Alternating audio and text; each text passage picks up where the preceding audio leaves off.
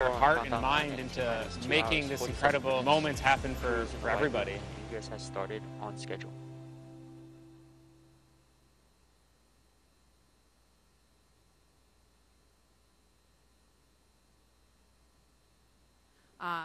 We see them signing. Looks like they're signing something in there right now. Yeah, we give them a black Sharpie to sign the White Room. It's starting a new tradition. Yeah, we didn't do that. That's nice. That's awesome. It's a good tradition. Yeah. And while we were in the video, we saw Bob and Doug walk down the crew access arm. Leland, it's like that, futuristic look that you talked about. I mean, what did you think seeing that and how that known as Demonstration Mission 2 or Demo 2.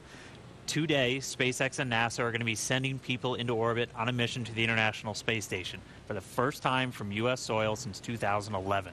Bob Behnken and Doug Hurley are those astronauts flying in Dragon. They're inside. That's Doug Hurley really close to our screen and Bob Behnken on the further seat away from us.